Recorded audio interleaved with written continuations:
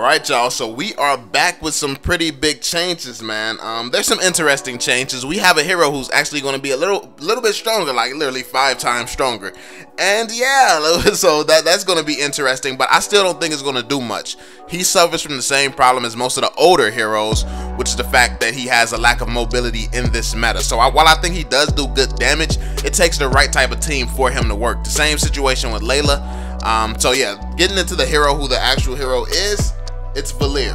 So they optimize the skill effects. The allies can easily distinguish when the skills are casted and stuff by enemy heroes and everything. So you'll be able to see when he's casting certain abilities now a lot better.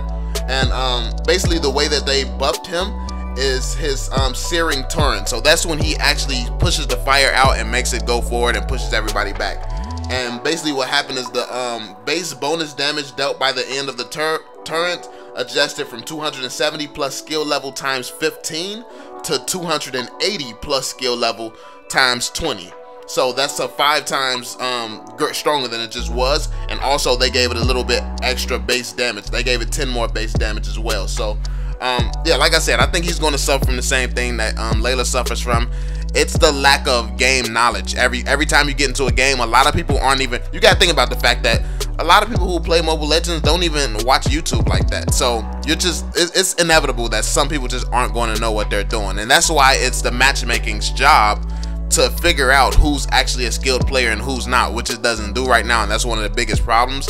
But a lot of people just don't know how to differentiate how you're supposed to be playing. So when there's a Layla, you play differently. You have to take your time. I've seen so many teams that when they have a Layla on their team, they're constantly aggressive, trying to push up and kill. When with Layla, you're supposed to be waiting back, waiting for her to get strong, waiting for her to get fed, because the later in the game that you get, the more and more unstoppable she becomes. If Layla stays alive until like the, what, 10, 15, the 15-minute mark around there, you automatically win. There's nothing that they can do. If you let Layla stay alive that long and just farm and get stronger and stronger, there's absolutely nothing that you can do to win that game against the Layla. So that's what you have to do with certain heroes. And I think Valir is one of those heroes where he can do a lot of damage, but you have to have that right team comp. It can't, like, you have to play it the right way. And yeah, I don't know that if he's that important of a hero also. Because of his kit, I mean, he does a lot of damage. That ultimate can be detrimental.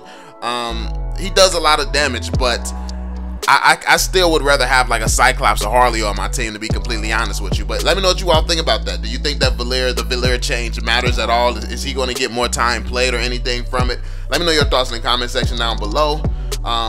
Then Lesley got a nerf, yo. Why did Lesley get a nerf?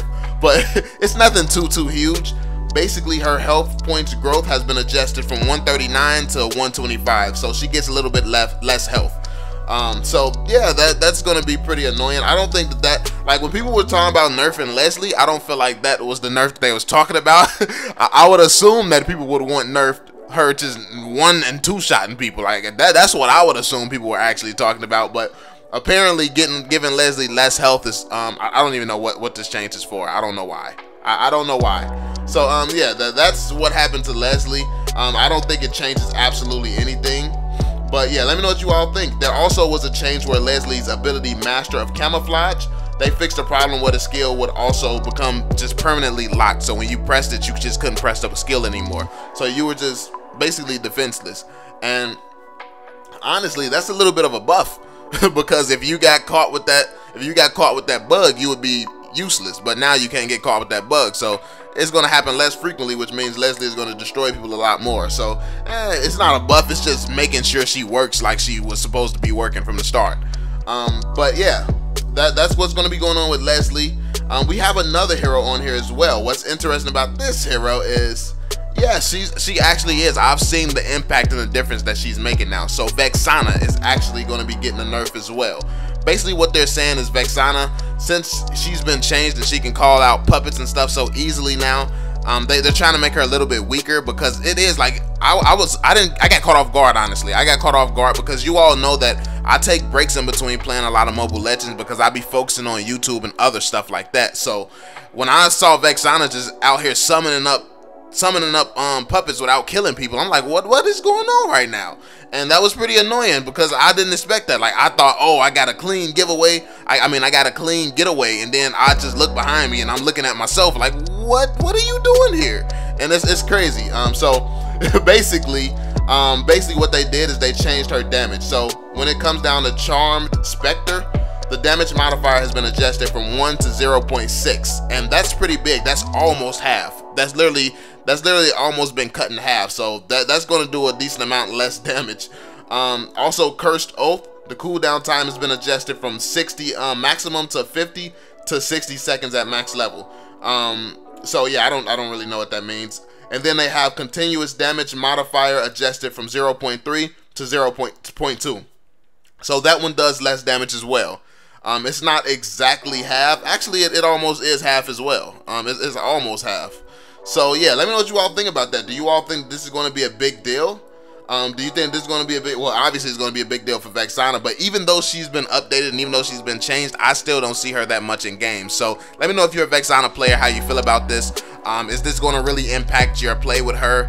And will you just switch to somebody else now? I don't know how big this is going to be, but yeah, that's pretty much it, man. These 3 heroes are going to be getting changed. We got some nerfs coming in, buff coming in as well. So yeah, let me know what you all think in the comment section down below. Make sure you subscribe to the channel if you're new for more Mobile Legends content. We drop daily. Make sure you, drop the thumbs up, subscribe, and I'm gonna catch y'all on the next one, fam. Peace out, y'all.